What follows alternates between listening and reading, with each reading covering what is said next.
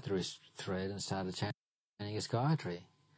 So all the other big Brahmins in the room brought out their Gayatri threads and sat there like this.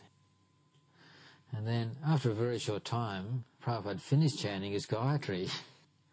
Everyone else still had their, sacred thread hooked around their thumbs.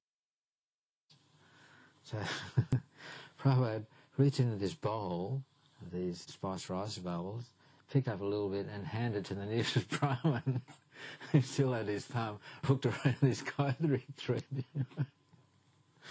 And what a dilemma.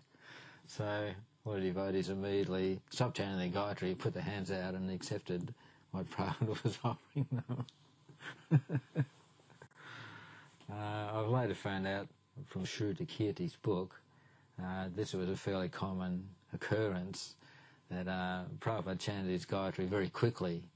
So one by one the devotees got up and left the room, and I was still sitting there alone with Prabhupada.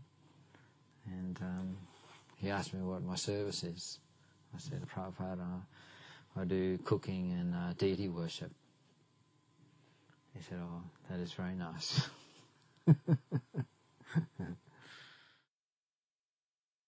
This is one of the things I think the devotees really appreciate, and I talk about it a lot, is, it's seeing how, or hearing how Prabhupada lived.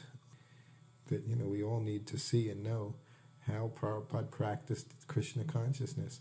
And taking prasadam was, to me, was just such a wonderful activity, the way he did it. You can see he always took prasadam alone, 99% of the time.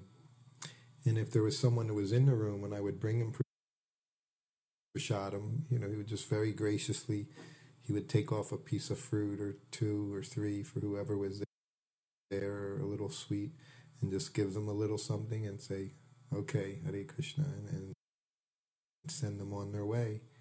And then he would sit there and he would just honor prasadam.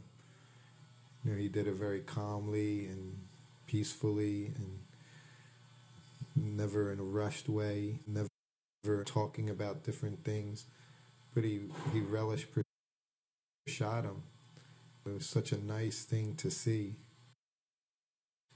There's another thing we do, especially as Westerners, we can turn taking prasadam into meeting times and just socializing times with other devotees. Just carelessly, talking about whatever, and really not get into the significance of honoring prasadam, mercy from Krishna. You could see with Prabhupada, he took it in that way. You could just feel, he was honoring Krishna in the form of his prasadam. So wherever he was, prasadam he was ready to have right around noontime. And as he traveled and the time changes, he would just immediately adapt. There was no adjustment periods for Prabhupada. Never talked